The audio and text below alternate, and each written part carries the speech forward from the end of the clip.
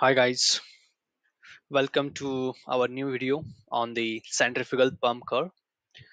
So basically, today we will be discussing about how to read the centrifugal pump curve.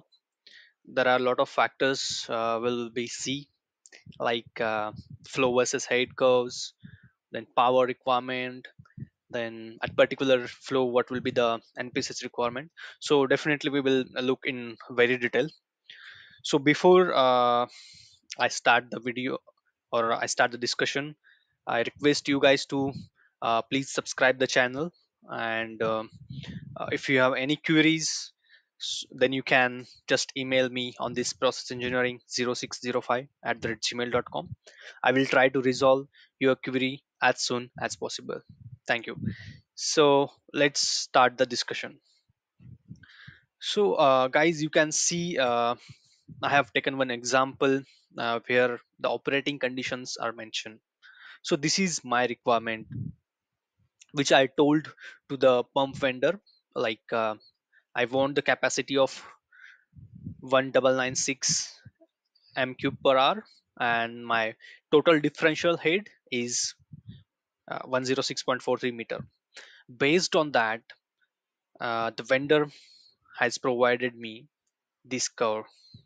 So we will discuss this curve in detail.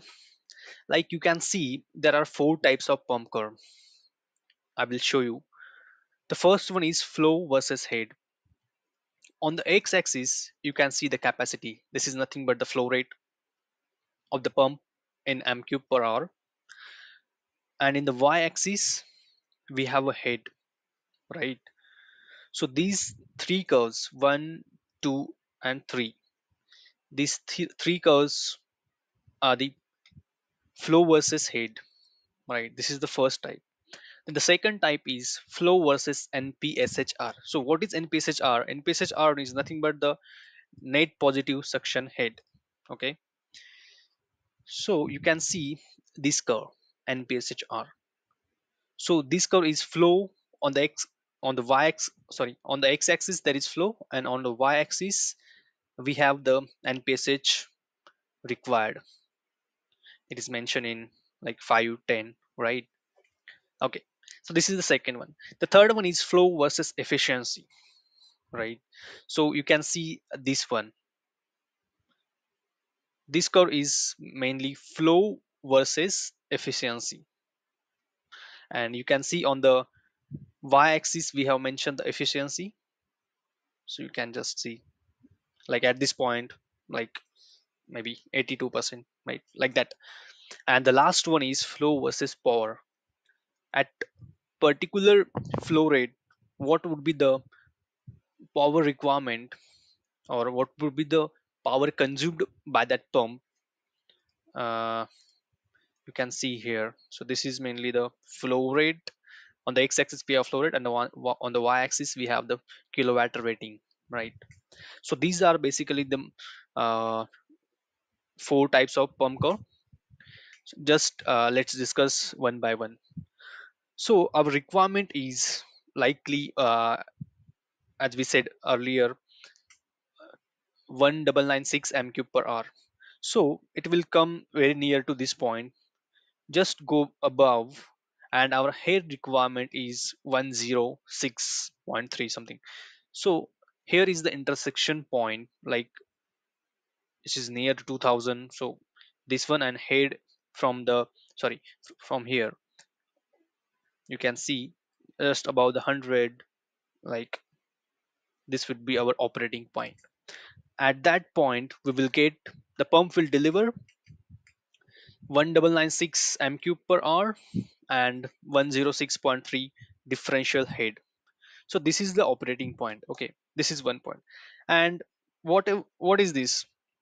So we have, why we have a three flow versus head curve. So the first one is the maximum curve. We can see at the impeller diameter of 610, this is the maximum impeller diameter where the pump can deliver, like on the same flow rate, pump can deliver up to maybe 120 121 meter head. So this is the maximum limit of the pump. or we can say that this is the maximum impeller diameter curve. This is our rated. It means at our requirement, uh, vendor is providing the impeller diameter of 577, where the pump is meeting our requirement.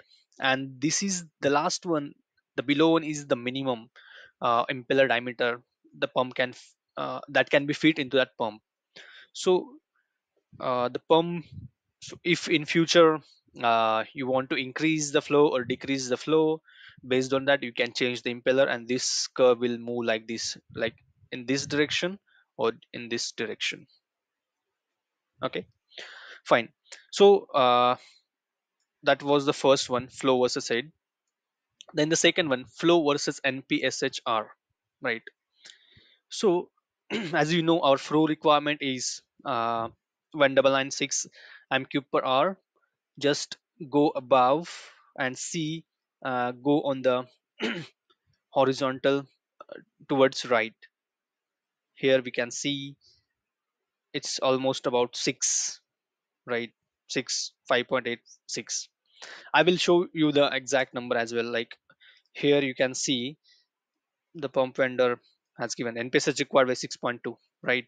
So that is the curve, and the vendor also provided on the tabulated format as well. So whatever we are finding, that is correct, right? On the required floor, npsH requirements is around 6, 6.2, right? So from here, from this curve, you will get the npsH requirement. Likely, as you can see, as flow rate increasing, npsH requirement is increasing. Like uh, at 2500 m cube per hour, you can see npsH requirement is around 11 meter. And as flow rate is decreasing, npsH requirement is decreasing, right? But okay, so that, what about flow versus npsH requirement? Then third one is a flow versus efficiency. Okay, at rated flow, our rated flow is 19960. You can just go vertically upward up to this efficiency curve. So this is our efficiency curve. This will be our intersection point, and just drag one line toward horizontal line towards right, and you can see our efficiency at that point is around, I would say, 82%. No, sorry, 8, not 82, to 84, 85%, right? Let's reconfirm the number. Yeah, it's 87. So more or less 87% at this point. You can just go horizontal. From here you can get the details, right? Then on, so this is about the flow versus efficiency curve. If suppose our flow is 1500 m cube per hour, then our efficiency, from the curve we can see it is dropping, like it will be around 82%, right? Suppose our flow is 1000 m cube per hour, then our efficiency is around like 76, yeah, 76, 75%. So this is our efficiency curve. Okay, and at the zero flow we have zero efficiency, right? Because we are not delivering any flow rate. And I forgot to mention one more point on the flow versus head curve. On the y-axis, at this point, this is our operating curve or rated curve. On this point, this will be our shut off head. Okay, it means that when the pump discharge valve is completely closed, the maximum differential head the pump can deliver is up to like 130, yeah, 120 at 130 meter. The differential head pump can do. So this is our shut off head. This is our operating point or rated head, you can say. And at the end, this is end of the curve, we can say. So end of the curve head, this might be 85, 86, right? So that, what about the shutoff head? And shutoff head helps us to define the design pressure of the downstream piping of the pump. Then the last one is flow versus power. Okay, so you can see, if you go upward from this 1996 mq per hour, just go above here, and you can see at this point we are intersecting to this power curve, flow versus power curve. So our current power requirement is around, if you go 660 something, 6, okay, 660. Let's reconfirm the number what vendor says. Yeah, rated power is 661 kilowatt, right? Okay, and what is the maximum power? It means, suppose pump running at the end of the curve, like here. This is our selected, you can say selected impeller.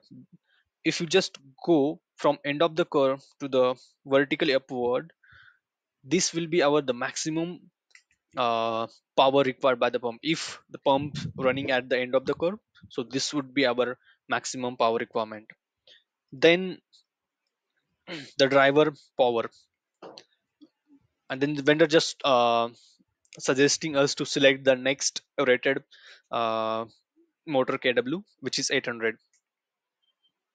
Okay, and he has given in also information about the impeller diameter, like rated diameter is 577, the maximum is 610 as we discussed, and the minimum is 488 mm. We cannot install the impeller size beyond the 610 mm, and we cannot go below this. So yeah,